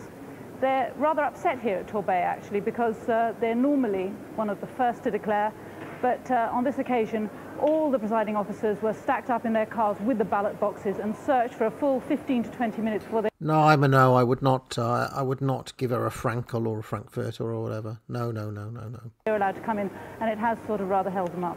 Okay, Alenka, well, thanks very much. You know how soon it'll be before we get that result about? Well, they're talking about 20 past 12, half past 12. Right, thanks very much. That's... Of tonight, the clear woods have been... I mean, Sophie Ridge, she doesn't really count because she's now, but clearly Ridge and Dando with the picks of the female presenters. In an hour and a bit. Nick Hyam is in Oldham East and Saddleworth. Nick, what's going to happen there? Well, nobody is very clear. This is a new seat which was created out of Littleborough and Saddleworth, a constituency which went Liberal Democrat after being many years Conservative in 1995, and a former Oldham Central seat, which of course is fairly safe Labour. It's on paper a three-way marginal. Either party, any party could win it. In practice tonight, it's a Liberal Democrat Labour marginal. It seems that there could be as little as 200 or 300 votes separating the parties. The turnout has been quite high, nearly 75%, which might be thought to favour Labour, but their turnout has been lower in some of the wards where they hope to do well. So it's a very close-run thing indeed. I think there's every likelihood that there could be a recount. We were expecting a result at about 1:45, but clearly if there's a recount, it could be later here in Oldham East and Saddleworth. It was a spectacularly nasty by-election, at least everybody said it was. Has it been a nasty general election fight there? Doesn't seem to have been. The Labour were very tough on the Liberal Democrats in the by-election. They accused the Liberal Democrat candidate of being soft on drugs and hard on taxes. This time around it seems to have been much more gentlemanly, much quieter, and that I think is because the national spotlight hasn't been on it in the way that it was during a by-election campaign. Thanks very much, Nick. Well, we join Shankar Guha now in Rochdale, where again there's always been a very bitter battle going on between Labour and the Liberal Democrats. Is Liz Lynn going to hold on there for the Liberal Democrats? Well, it's way too early to say, and I'm afraid the indications from the various agents, the people we've been talking to, don't give us many clues at this Well, he's a good-looking lad, considering his background, isn't he? Stage. In theory, of course, this should be a very easy target for Labour. It's the fourth most vulnerable marginal in the country, and they only need a 0.1% swing to shift Liz Lynn, who is the Lib Dems Social Security spokesman. And unfortunately, at the moment, we're not getting very much of a clear picture as to which way it's going. It could go either way. Liz Lynn took over from Cyril Smith in this seat. Has she managed, like he did, to make a sort of impression on the community, get a hold on the community? That's What was a good album that came out in 1997? Loads of good albums. Urban Hymns, No Way Out by Puff Daddy came out in 97. Life After Death by Notorious B.I.G. came out in 97. Trying to think of some others now. What else came out in 1997? I'll get back to you on that. I'll have a little think about it. Stands her in good stead at a general election. Was OK Computer 97? Well, when you talk to the Liberals' agents, certainly that's the line. And yes, I think there is a feeling that she is a well-known national figure, not just locally, and she's been prominent in a number of local campaigns, which hasn't done her any harm at all. But up against her this time, Labour have put Lorna Fitzsimons, Fitzsimons, I beg your pardon, who is a rising star of the Blairite wing of the Labour Party. And she was born in Wardle, one of the wards which has moved into this constituency as a result of boundary changes. Now, whether that's a bit of a wild card in the calculations here, it's a bit early to I feel like Portishead had an album out in 97, I seem to recall. say, but may well have helped Labour. Thanks very much indeed. Well, old Bexlin Sidcup, the father of the House, the oldest candidate in this general election, the former Conservative Prime Minister, Sir Edward Heath, now 80 years old, looking hale and hearty. Wow! Ted Heath was still around. Oh my God. Staunch pro-European, very critical about the way that the Tory party has gone on Europe during the campaign, and likely to win his seat. Bob Dylan's Time Out of Mind was 97. So, Peter... Oh, and Jack Straw also is there, yes? Nick Cave and the Bad Seeds Boatman's Call was 97. Yes, Jack Straw of Blackburn, the man who will be Home Secretary if he gets the job that he's been shadowed. I feel like that Prodigy album with Firestarter on it came out in 97. What was it called? The one with the crab on the front. What's that album called? It's got like Firestarter and Breathe and Fat of the Land, was it? Yeah. At his count in Blackburn. Has a majority of 6,000 there. It's the seat that Barbara Castle used to have, and he used to work for Barbara Castle as her assistant before he went into the House of Commons. Like many of these prominent Labour people, no real experience in government. They're all new to that. They'll all be on what is called a fast learning curve. Now, Peter Kellner, I'm told that you're getting reports from marginal constituencies. What was that other one? Do you ever rest? Think fighting the battle of who could care less. Ben Folds 5. Whatever and ever, amen. That was 97. About what's going on, and what's the picture you're picking up? It's beginning to seep out. First of all, some more good news for the Liberal Democrats. It looks as if they've held Newbury and quite comfortably. That was a seat they won in a by-election from a couple of years ago. The significance of this is that at the last general election, the Conservatives won back all the seats they had lost in by-elections. It isn't going to happen this time. We're looking perhaps a 5-figure majority for the Liberal Democrats there. Birmingham Edgbaston, Labour needs a 5% swing there. It looks as they've got that and with a lot to spare. 10, perhaps a 12% swing in Birmingham Edgbaston. Wolverhampton South West, another seat requiring a 5% swing for Labour to take it.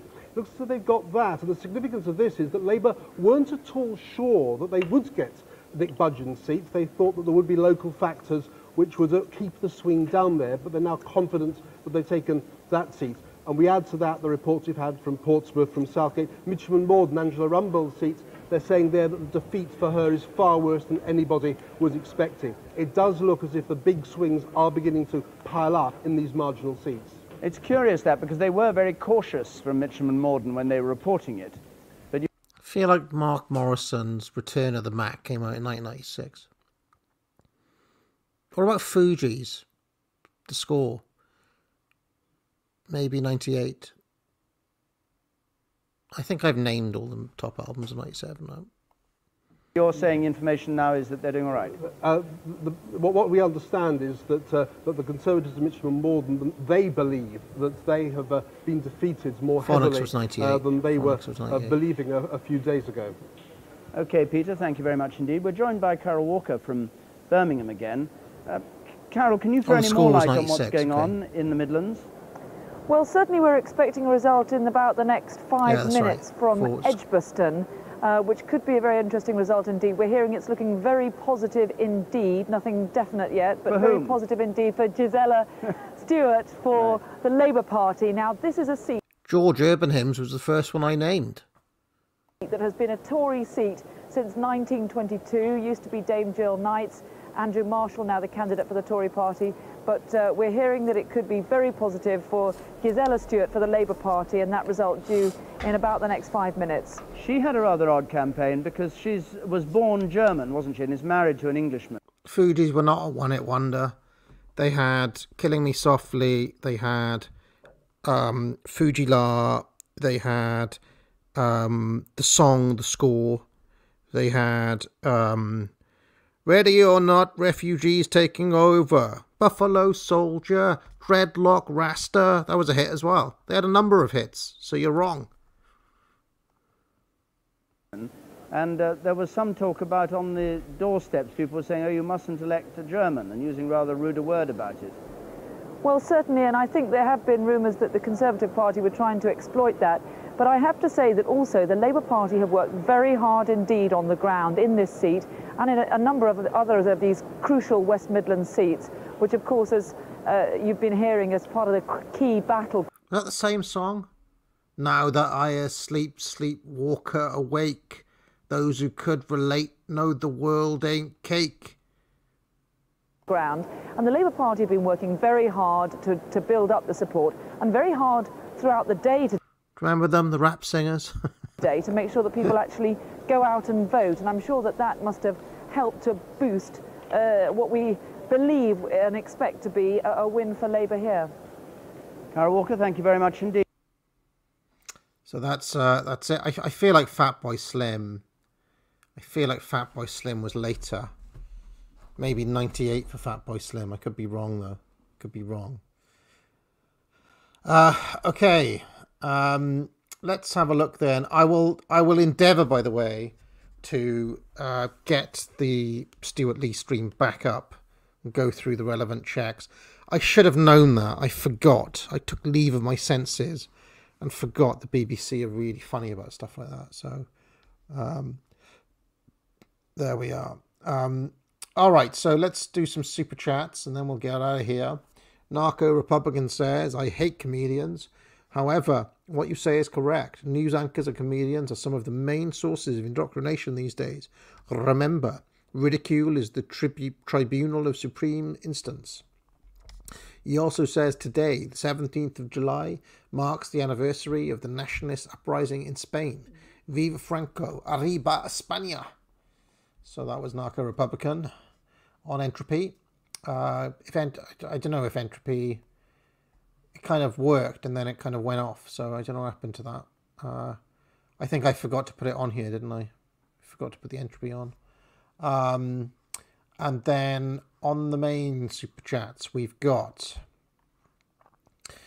Justinian the Worst says, how do you typically respond to midwits when, in the course of discussing moral decay, they say, yeah, X is degenerate, but how does it affect you? I mean, my response, first of all, is to try not to engage with midwits at all. But you can remind them that you're living in a society and a community, and what other people do in that community does have an effect on you. It does have an effect. The moral decay has an effect. And then if you really want to